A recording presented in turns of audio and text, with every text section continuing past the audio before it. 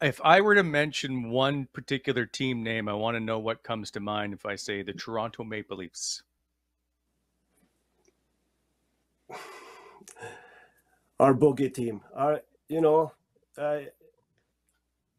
don't like them, and we have a tough time against them all the time. All the time. It's like that. Toronto Maple Leafs have the tough time against Philadelphia, and we beat Philadelphia.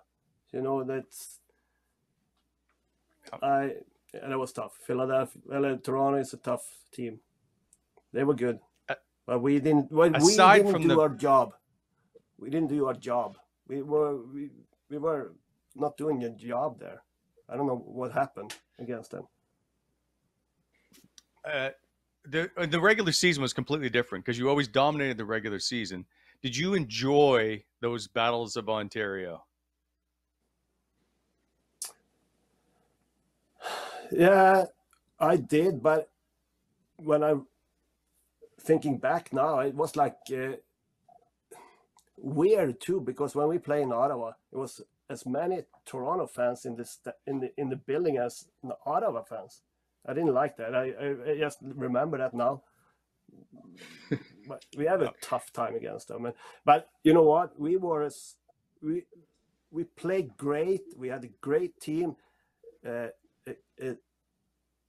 But with Toronto's resources, like I guess they had like $80-90 million team, and we had a $30 million team to compete with. And before every playoffs, they brought in lots of big names. Yeah. And we couldn't do that. That was an excuse, but that's how it was. However, it's still the same. The building still has lots of Leaf fans whenever they come, so nothing's changed. No, I was actually having a contract from Toronto when I'm moving to Vancouver. Really? Okay, wait a second. Stop. You were going to play for the Toronto Maple Leafs. No. I didn't. But they called and I had a contract from them. But I went to Vancouver. That was great. Okay, wait. How close were you to signing with the Toronto Maple Leafs? I wasn't close at all. I didn't. No, I'm not. Rather move to Sweden than go to Toronto.